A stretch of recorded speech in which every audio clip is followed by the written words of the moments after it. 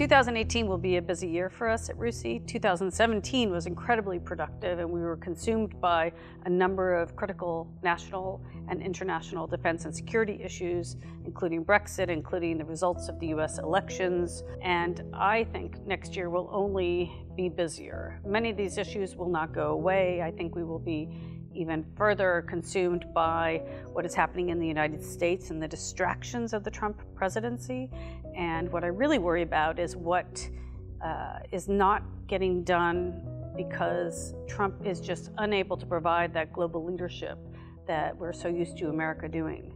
And so what will happen globally? Who will lead on big challenges?